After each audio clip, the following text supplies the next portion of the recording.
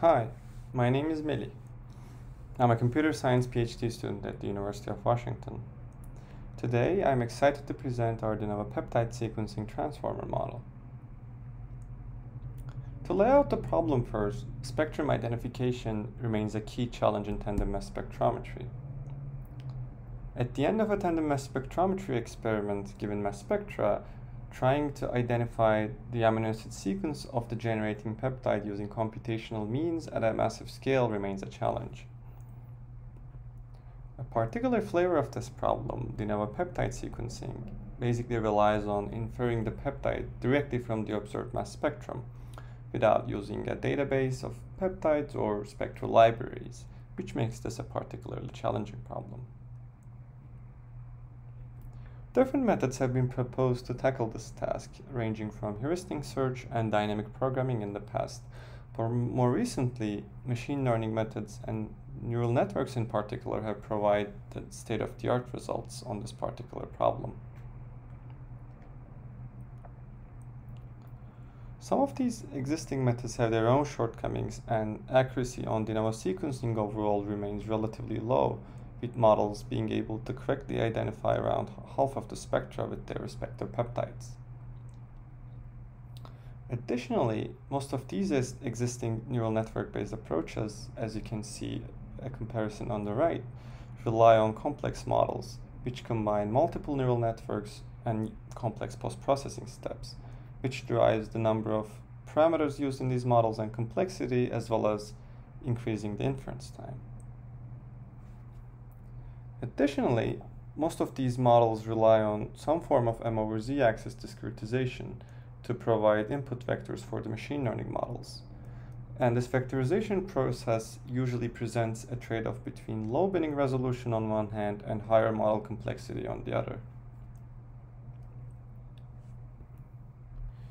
We propose formulating de novo sequencing as a sequence-to-sequence learning problem, where on one hand we have mass spectra with its spectral peaks, and on the other hand, a peptide as a sequence of amino acids.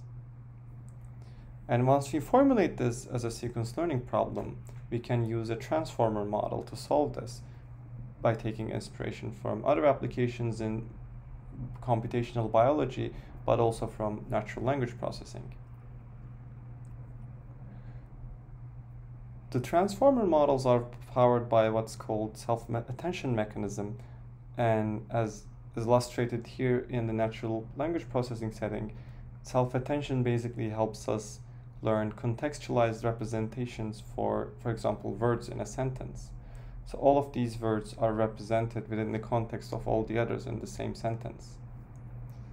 And to extend this analogy to mass spectrometry, we can think of spectral peaks as the words in the sentence and the spectrum as a whole as the sentence itself. And with the transformer model, we can learn representations for all of these peaks within the context of the others. So we have a way of richly representing the spectra in a latent space, which we can use for de novo sequencing. The model we propose, Casanovo, takes all peaks in the mass spectrum as well as the observed precursor and charge to predict the peptide. And it offers a unified solution to sequencing different sequencing subtasks. Additionally, it's also able to directly model mass spectra in their native form, so it doesn't need to discretize the M over Z axis. And finally, Casanovo filters out implausible de novo peptide sequences as it predicts them during the inference based on the precursor M over Z observed from the spectrum. To give an overview of our model architecture, Casanovo basically works on spectral peaks as well as the observed precursor mass and charge to predict the peptide. When predicting the peptide sequence, our model makes amino acid predictions in a sequential manner. So it uses previously predicted amino acids in the sequence as an input. After sequencing is finished during inference for a given spectrum, predicted and the observed precursor masses are compared, and implausible peptide predictions are filtered out as needed. To train our model, we rely on peptide sequences which we obtain from database search, and those sequences are treated as ground truth labels. For each position along the peptide, Casanovo outputs probability scores for 20 canonical amino acids as well as 3 post-translational modifications. And during training, the score corresponding to correct amino acids, so those are the probability scores, are maximized, while the scores corresponding to other amino acids are minimized. To train and evaluate Casanovo, we use a benchmark dataset compiled by one of the earlier de novo sequencing methods, deep novo. This benchmark dataset consists of around 1.5 million mass spectra, which are derived from 9 different species, so each species is collected from a different experiment, all of which uses the same type of instrument, an Orbitrap HCD, and the associated peptide sequences. So in the dataset, there are around 300,000 distinct peptide sequences, which are on average 15 amino acids long.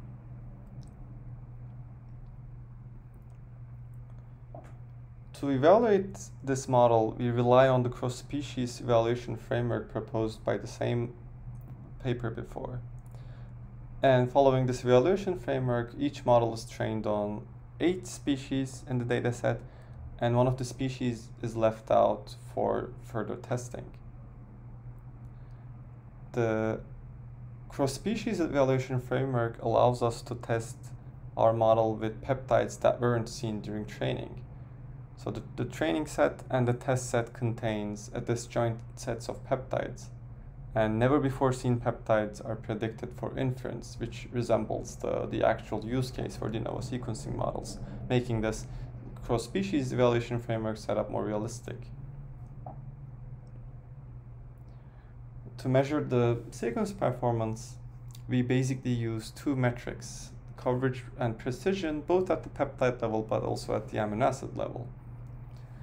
At the peptide level, coverage represents the number of predictions that we make with the model as a share of all the test spectra in the test set.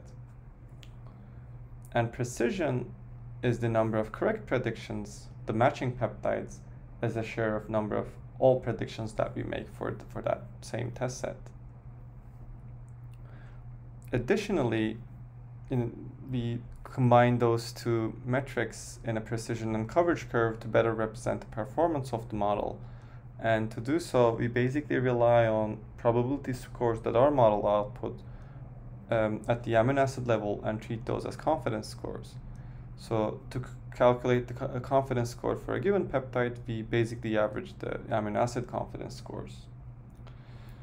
And for different confidence score value thresholds, we calculate coverage and precision and accordingly plot a curve representing the performance of this model along those 2 axes. To show you a sample precision coverage curve here, we compare Casanovo with deep novo on the same test set. For the Casanovo curve, note that the filtered out peptides with the simple M/Z filter are assigned a lower confidence, so all of them are clustered at the terminal end of this curve. And the red star that you can see on the plot basically represents the division between the plausible predictions and implausible predictions, which are filtered out. As you can see, Casanovo actually achieves higher precision for given coverage values over the x-axis compared to deep novo. And at the terminal end of these curves, where coverage goes to 1 and we make predictions for all of the spectra in the test set, Casanovo still performs better. Now showing you the actual experimental results on the full benchmark test set, we see that in all of the 9 different species, Casanovo consistently achieves better precision at the same coverage when you compare it to deep novo. And overall, in all of these species, Casanovo achieves a higher precision overall when it's forced to make predictions for all spectra in the test set. As an additional value, summarizing this comparison and the performance of the models, we can look at the area under the precision and coverage curves.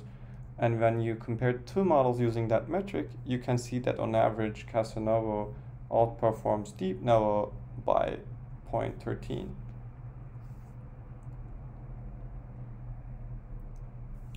To tell you a little bit about the ablation and variation studies that we've conducted to better understand the stem of the performance and the improvements in our model, we most importantly tried to analyze whether the simple M/Z filter that we use would how that would impact the performance of the model.